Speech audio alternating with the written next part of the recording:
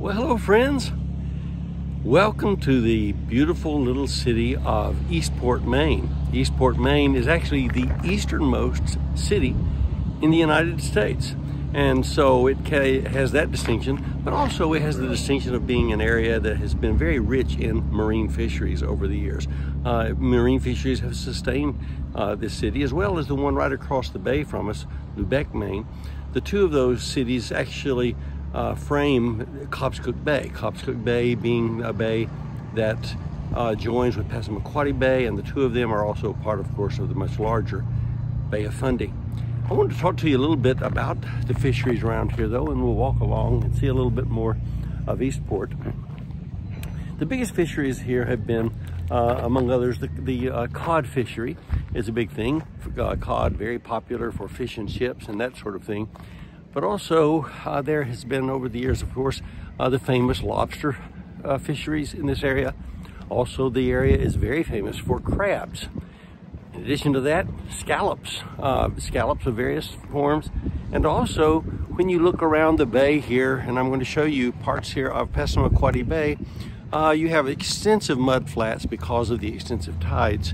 And those mud flats are great for the soft-shell clams that give us, of course, the famous New England clam chowder. Of course, we're in New England here. Speaking of the tides, you can look at the marks on these wharfs and so forth, the piers, and you can see that we are down toward low tide now, but you can see how high the tidal amplitude is. It goes up and down for great distances here, so it makes it very challenging, but it also makes it very rich for food.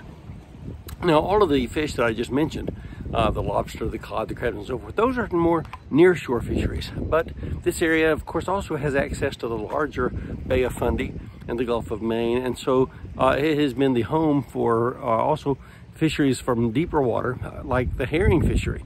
So herring, of course, are made into what we call sardines, usually put into cans and so on, and that makes up a big part of the fishery here, or it did in years past.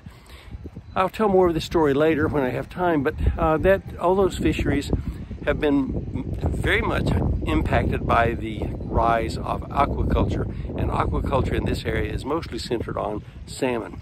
I want you to look, though, at the beautiful area. Know that in one form or another, aquaculture or other fisheries, this still is an important place for bringing food to your table. So if you ever get a chance to get here, please do. If not, eat some of the food from here. Take care.